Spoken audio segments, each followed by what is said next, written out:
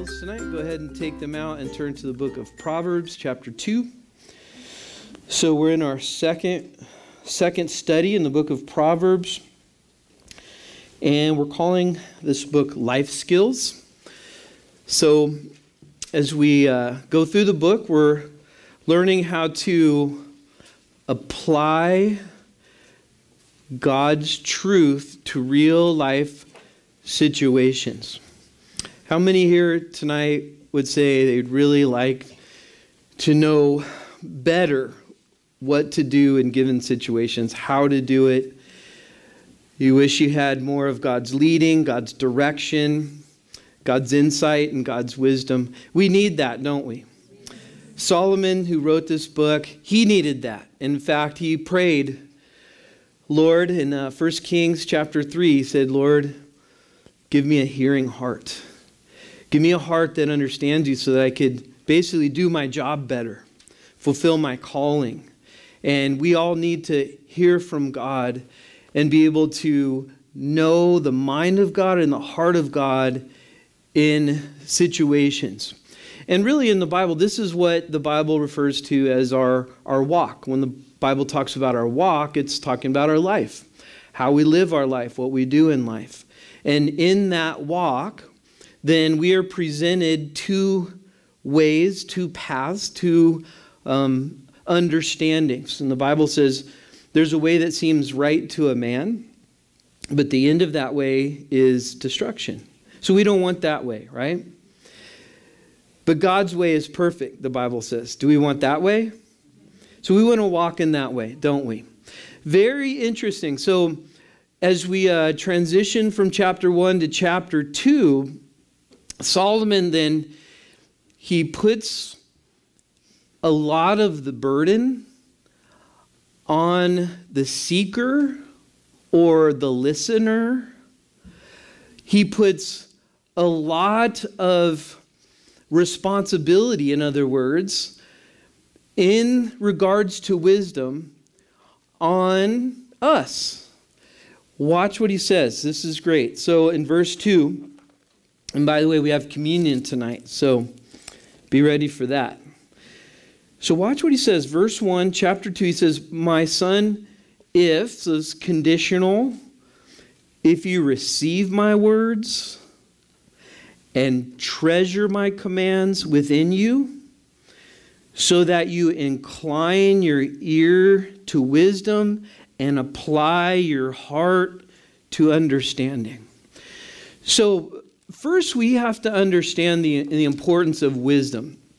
It's good to ask ourselves at this point, how much do I value wisdom? How important is wisdom? Is God's wisdom? How important that is that to me? If we understand what God says about wisdom correctly, we would understand that in life, wisdom is the principal thing or the primary thing. In other words, to live a godly life, to walk with God, to avoid that other path that leads to destruction, then we're going to have to walk or live out a way where we have to make decisions. We have to make constant decisions. And to make constant decisions the right way, we're going to need to know what God says. And not everything to us, let me make that clear, not everything to us is black and white. To God it is. But not everything to us is. A lot of times we don't know. A lot of times we hear about, there's a lot of, this is in the gray area. There's like 50 shades of gray right here. And stay out of the gray areas. I don't care what shade it is.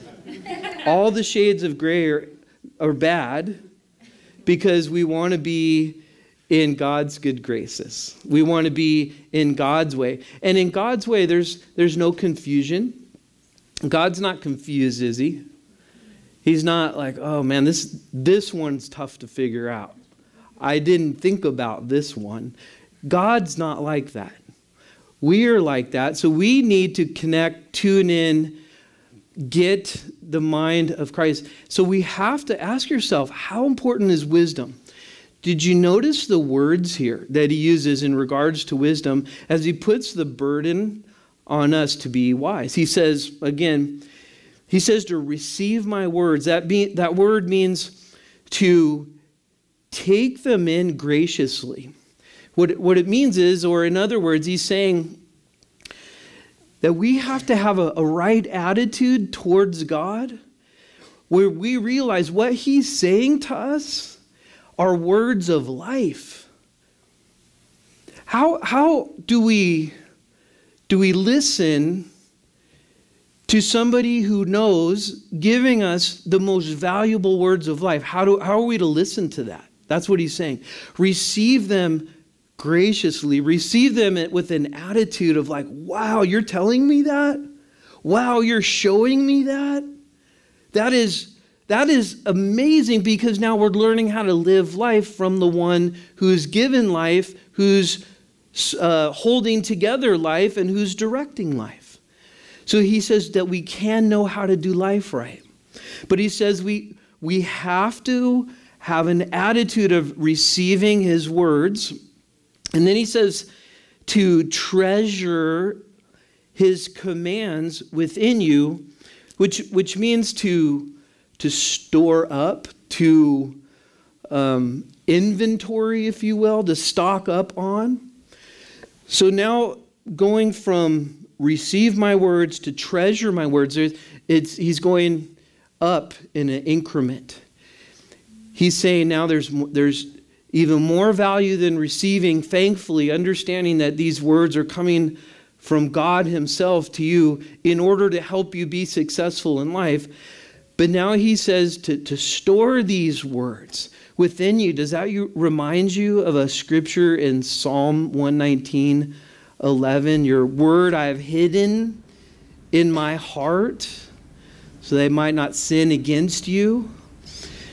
There's something very definite, very clear, very important about the receiving of God's word within us, storing it up in the way of keeping us away from sin. So if we're going to value wisdom,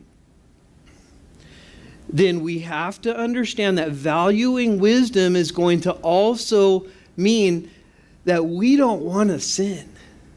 That we realize and understand wisdom is to keep us away from sin, which is so destructive and hurtful. But see, if we don't think sin's that big of a deal, or we minimize sin, or just kind of think, well, sin's not that damaging, then we're not going to value wisdom. We're not going to value our walk with God.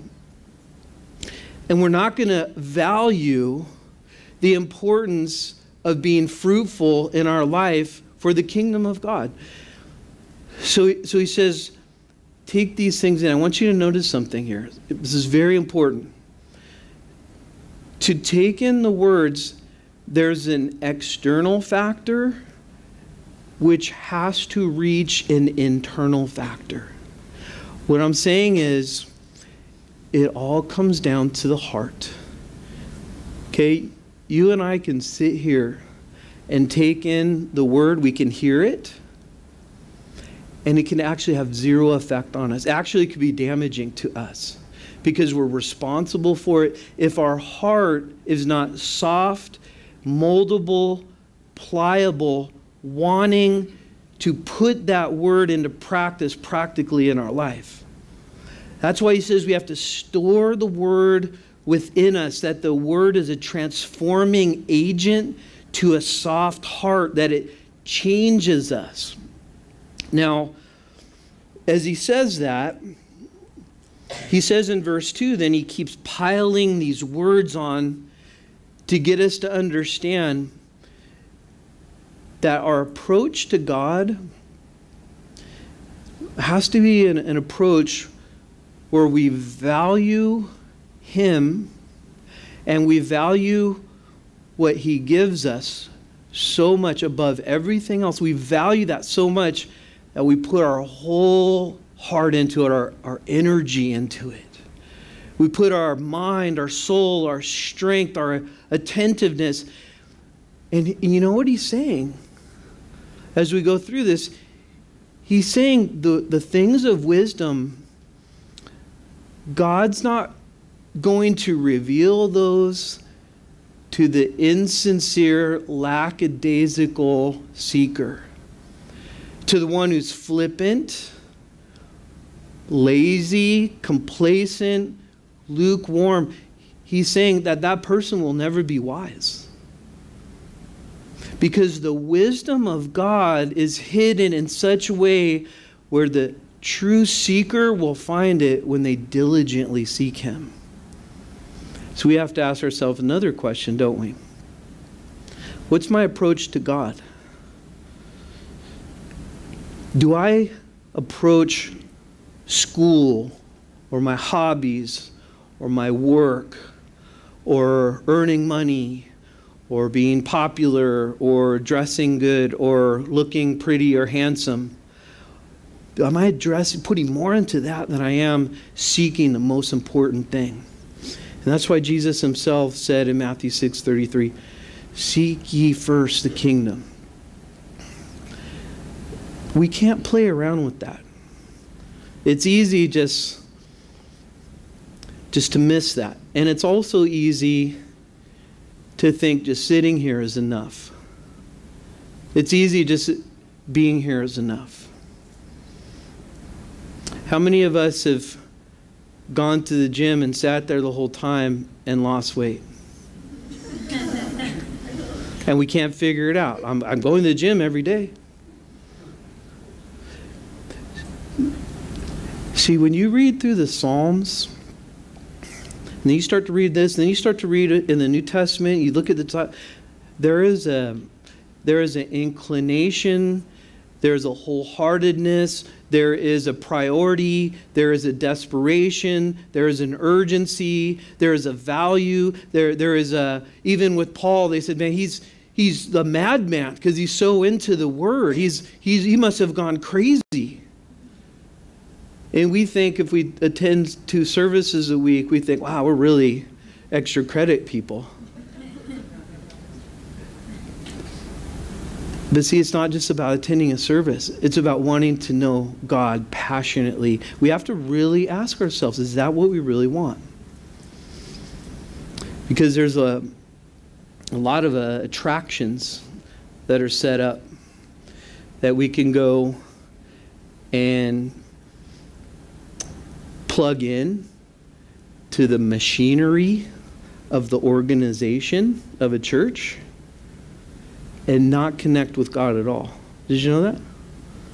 So you can go to a church and you can tithe and you can find a ministry to serve in and you can do all this stuff, and now you're in the machinery, and the whole time you're not connecting with God whatsoever. Remember, it's not about all the external stuff we're doing. It's about knowing Him personally, and to do that, we have to be driven to do that. There's a time where Jesus, it was said about some of his followers that he didn't commit to them because he knew their heart. Because they weren't there to really know him. They were there because of the stuff he did that they thought was really interesting and neat. So they wanted to follow him. Maybe if we follow him today, he'll heal a leper. That would be cool. And maybe if we follow him today, he'll raise somebody. But they never wanted to passionately know him. So we need to ask ourselves that question and be really honest with ourselves. Is that my life's ambition? Is that my life's passion? And that's where it all starts. When that is my life ambition and passion, hold on to your horses, strap in, because you're about to go on the most amazing, crazy ride by faith that you could ever hope for and imagine. God's like that. He's just like that. He likes to dazzle us. He likes to wow us. He likes to put us in awe of Him. He doesn't want us to be in a ritual or routine. He wants us to be in awe of Him. Big difference, right? So that's why he says in verse 2, he says, incline your ear. That means to turn into, to pay attention to put your ear in a position to where you can hear from God. And then he says, and then apply your heart to understanding. So two things. So the ear and the heart. And then he says to apply it. So that means, just like us, if there's something we really want to do or accomplish, what do? We really apply ourselves to that. We put ourselves into it. That's what we do. He says, put yourself into it. And then he says in verse 3, he says, yes, if you cry out for discernment and you lift up your voice for understanding. So now he piles on a little bit more. And he says, this is something that we should cry out for and that we should lift our voice for. So he's just adding more of our involvement. Huge responsibility, right? Do you see that? The responsibility that he puts on the hearer, the responsibility he puts on the seeker, he puts a great responsibility. Because these are holy things. These are God things. And the Bible says that God doesn't cast his pearls to swine. And in other words, he's not going to give his good stuff to people who are going to abuse it and neglect it, and people who aren't serious about it. So the Bible presents a much different picture a lot of times than we will find in the everyday average American church. A different picture. So then look at this in verse 4. And notice these are all conditional. He says, if you seek her as silver and you search for her as hidden treasures. That word seek has within it a persevering factor. So we need to be persevering in our seeking of the good things of God. That means we have to keep going with it. That means we can't get sidetracked easily, or we can't get discouraged easily. In other words, we get up maybe one morning and we have a little devotion, and then the next day we're tired and we say, well, yeah, that was good yesterday, but I'm kind of over that.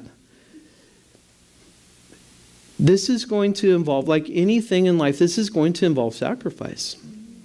It's going to involve maybe putting away our social media, putting away our entertainment, putting away our technology. This is going to require maybe a huge paradigm shift for some people.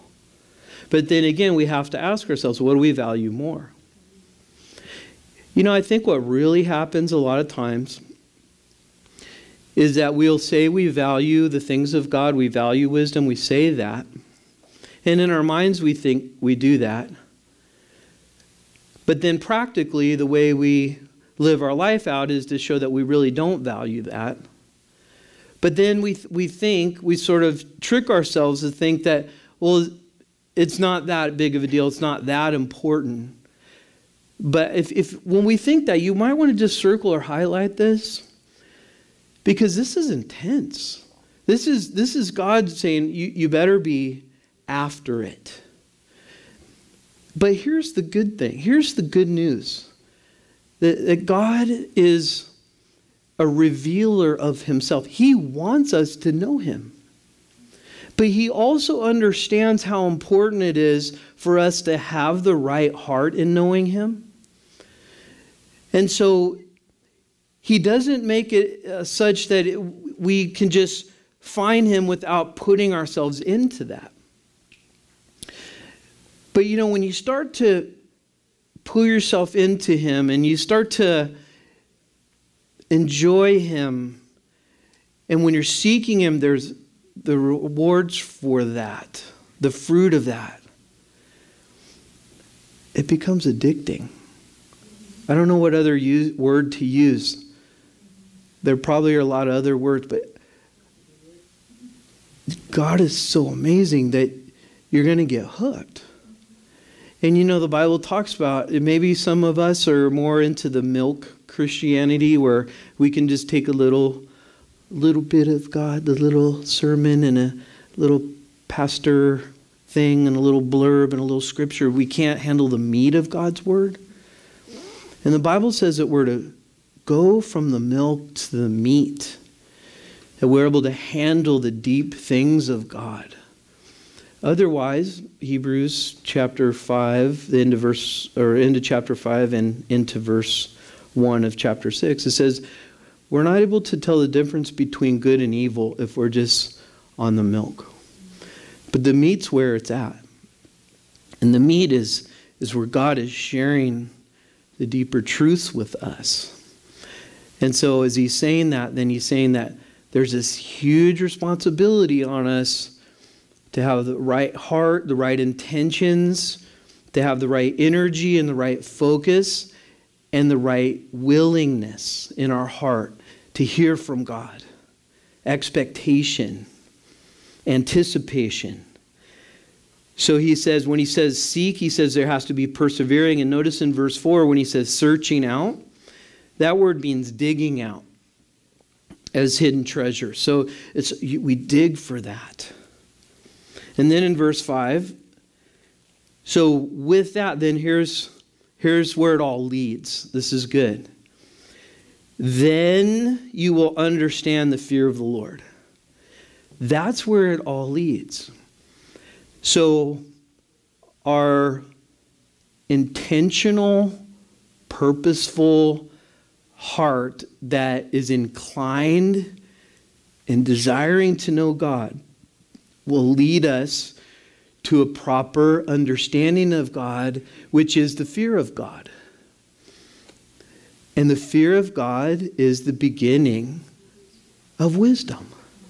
All of wisdom is wrapped up in having a proper understanding of God. A proper understanding of God. That means to know Him personally. And you know what happens is then knowing Him personally brings about the things that are written in His Word. They're actually now part of us because we're being transformed by His Word. Now we're walking freely on God's path because now we're so instinctually accustomed to His will and His way. Because now we have a proper relationship with God. That proper relationship with God is then to walk closely with Him. Ultimately, that's what fearing the Lord does. Fearing the Lord means that we have a proper relationship with God. Now, I want to say a couple things about this. And if you're taking notes, I'm going to say a couple big words that you want to get. This is important.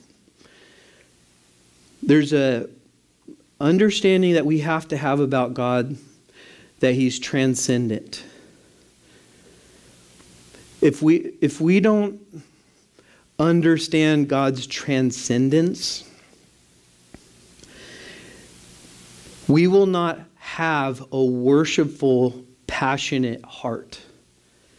Transcendence means that God transcends or is above and beyond anything we can think or imagine.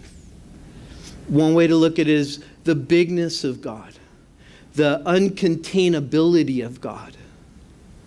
Another way to think of that is the otherness of God. He's so other than us, so ridiculously other than us. See, what happens is when we have a church community, a fellowship that understands the transcendence of God,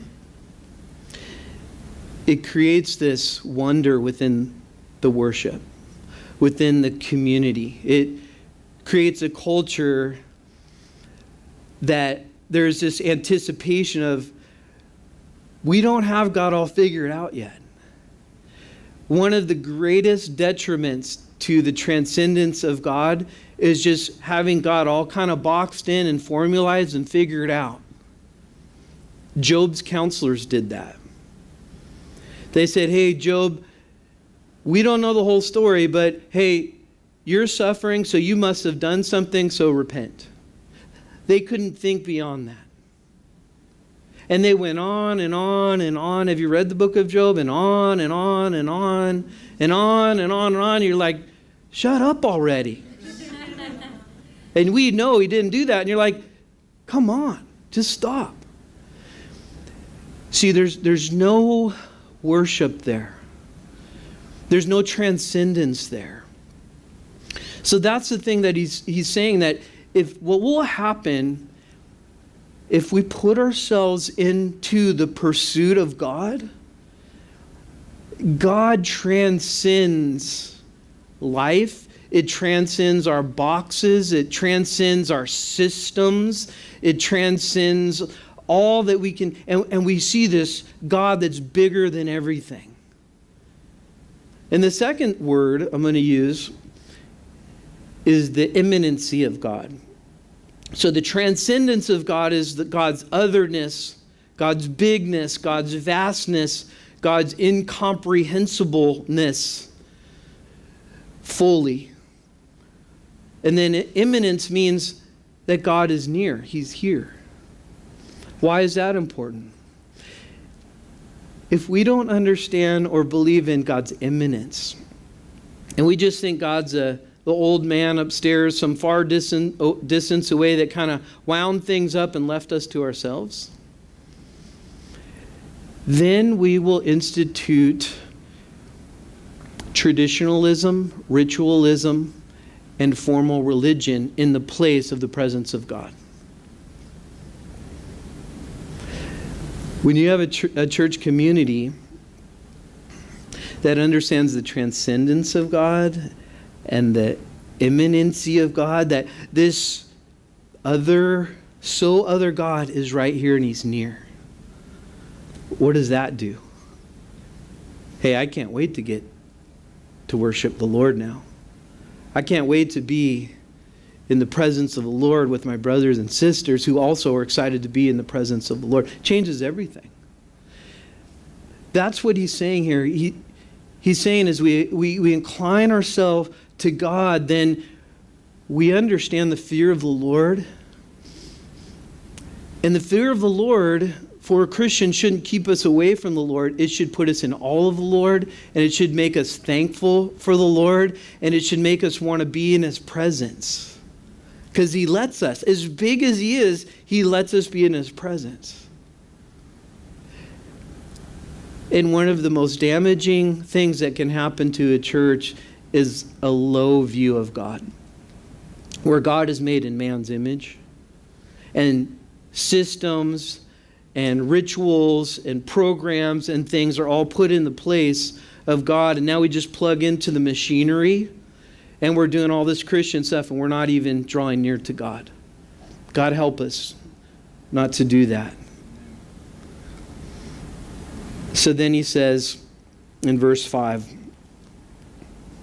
then you will understand the fear of the Lord and find the knowledge of God. That just excites me. God saying, you can find the knowledge of God, the knowledge of the holy, the Bible says in another place. I want to ask you to consider making that your life's ambition. If you're daring enough. Who would do that? Better question is, who wouldn't do that? Sorry, that gets me excited. Verse 6. Here's the promise. For the Lord gives wisdom. There's the promise. He gives it. Do you want it? Go after it. Make it your life. Because the Lord gives it. From his mouth come knowledge and understanding. He stores up sound wisdom for the upright, and he is a shield to those who walk uprightly. He's a shield to those who walk uprightly. How does that work? He's a shield to those who walk uprightly. So wisdom does something that keeps us safe, it says. So in this world, we have a lot of things that are very harmful, a lot of very destructive things. Walking in the path of God, there's safety, there's harmony, there's goodness, there's purity there. And that doesn't mean we're in a fallen world. That doesn't mean nothing can ever happen to us that may not harm us. But as we're walking with the Lord, we know that anything that would come our way, that God would use that for His purposes, and He would never let something like Job come our way that wouldn't promote, in the end, our goodness and our welfare. But think about this. Think about, so we're walking in wisdom, we're seeking God, we're close with God. Now imagine a world, I'm going to take one thing. Imagine how different the world would be if we took God's wisdom on one thing. Fornication. What is fornication? Any inappropriate sexual relationship outside of a marriage between a man and a woman. Now we've just wiped out every sexually transmitted disease. We've wiped out every crisis pregnancy to an unwed mother. We've wiped out rape. We've wiped out homosexuality. We've wiped out, imagine a world like that. Do you think that would be an improvement? That one thing, just one thing. Imagine that. How about we take two things? How about we take out drunkenness and or illicit drug use? How different would the world be then? How many people would still be alive? How many people would still have their livers? How many people would be out of jail? How many people would be productive members of society? That's just two things of God's wisdom. That's two things that Satan uses tremendously in our world to hurt and harm and destroy people. Just two things. So in the face of all that, God says, walk this path, and maybe the world won't walk that path, but you can. You can be protected from those things. So that's how walking in wisdom works. So he says in verse 8, he says, he guards the paths of justice, and he preserves the way of his saints. Then you will understand righteousness and justice, equity, and every good path. He says, when wisdom enters your heart, notice the emphasis on heart.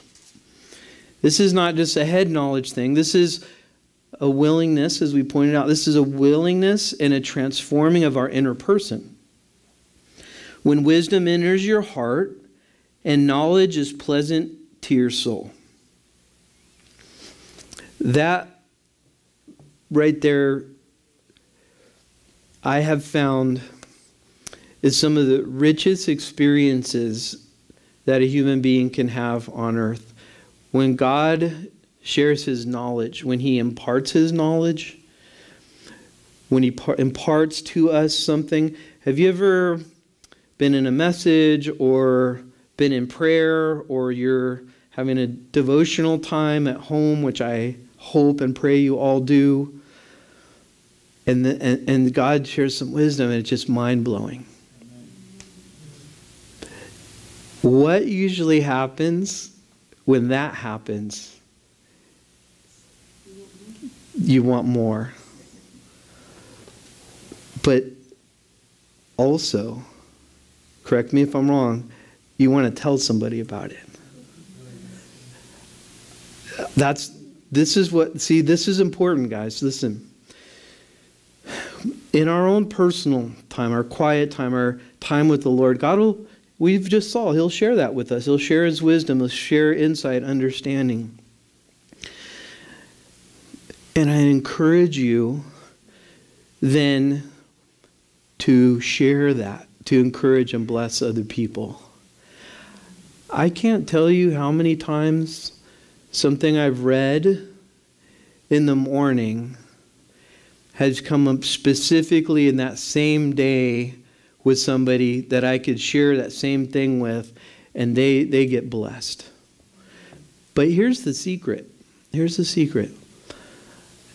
God shares with us, one for us, two for others. One for us, two for others. And maybe you're saying, you know, I don't get excited about reading my Bible. It's a pain. I don't like to. There's a lot of reasons for that. But one thing you have to understand, that will all change if you are intent on pursuing God and sticking with it. You'll get excited about it. You might have to press on a little bit. You might have to stick in there and persevere. But you will. The secret to being excited about God and meeting with God is by doing that, even though you may not feel like it. But see, maybe you've had too superficial of approach to it. And maybe you do flybys. Maybe you just, oh, I see one there. Amen? Just kidding. But, sure. Mm-hmm. No, I'm just kidding. But here's what I mean, guys. If you're sitting here and you're going, gosh, am I the only one that I'm not excited about getting into the Word? And are there all these other people that like they're just into it? And at one point in time, we're probably all like that. But we just, the secret is doing it and getting into it. And there's a promise in that when God starts to reveal himself to us, it becomes addicting and we'll get fired up about God. But here's the second thing then, is sharing that. That's key. One, it's great if we have somebody specific we can share those things with. But two, in our everyday life, we might have opportunities to share it with people. But here's the thing. In Luke chapter 6, verse 38, give, and it will be given to you. Good measure, pressed down, shaken together, running over. That's a description of what happens when we share what we're given. So I've found that so important, because to whom much is given, much is required, the Bible says. See, that means that God shares these things with us. They're for us, but then they're for others too. So the sharing of the things of God then creates this river-like effect instead of this lake effect, where we continually have living water of God's wisdom and God's word coming through us, and we're sharing it, we're getting more, we're sharing it. That's the secret of a lot of the people that you may listen to on the radio or you read their books. You're like, wow, how do they come up with that stuff? Because they're sharing it. They're seeking God and they're sharing it. That is so key, so important. And that's a healthy Christian lifestyle, right? That's what we do. We hear from God and we share it. We're built up, and then we build up others with that. What a great way to use the things that God gives us, huh? To build up others. What if we had a life that's meditating on the Word, and we're like trees planted beside still waters, and God is just giving us so much, and we're sharing that, and our minds are occupied with the things of the Lord and the promises of the Lord, and then we're sharing that and building other people up, and they're encouraged. That's how it works. And that's where it's exciting. And that's where it's fun. And that's where there's awe. And that's where there's immanence and transcendence. It's all in just that little thing that we just talked about. So I think that's a good place to end tonight. So we take communion. I think that's important that we get a hold of that. Now remember, as you're putting away your Bibles, you may need them, but you may not. I don't know. But think about this. Last week I asked you, those who are here, I asked you to write down something as we start the book of Proverbs. Write down how you want to be different at the end. You guys remember that? If you weren't here last week, take this opportunity out. If you have pen and paper or electronic device, or if you don't have anything, just remember it. Please write it down. Because as we start a new book, let's have a target. Let's each week come in here and let's focus on how we want to be different. Let's seek God with all of our heart and mind and soul and strength. But let's have a target. Let's pray that as we go through these studies, that God would transform us and He'd make us different at the end. Let's pray against just the passive sitting and listening. Let's be all partakers of what God may want us to do. And a big part of that then is sharing the things that we learned tonight. Sharing with somebody, what's my takeaways from tonight? What's the thing that God spoke to me about tonight? And then we're sharing those things. Then it becomes rich and profitable and fruitful. Amen? So, how about we pray, and then after we pray, we're going to have the ushers pass out the communion for us. Lord, thank you for your word tonight, and thank you for ministering to us so richly and deeply. And thank you for all that you've done in each of our lives, Lord. And as we have a time of communion, Lord, I want to ask that you would reveal and develop the things in our heart that we talked about tonight. Lord, I want to ask that we can just take a moment to reflect on how really great you are, how worthy of all of us, all of our being that you are. You're worthy of all that we have, Lord. And Lord, I pray that for any of us that we just are struggling to pour ourselves into you and to apply ourselves to you and seek you. I pray that tonight we just take a practical step of faith, and first that we'd present ourselves to you as holy living sacrifices. And we would make a decision tonight, if that's what is on our heart, that we'd make a decision tonight that our life is going to be about knowing you. That you, God, are going to be our passion. That you, God, are going to be our ambition. That we would seek you first, Lord, and trust you in all areas of our life, Lord.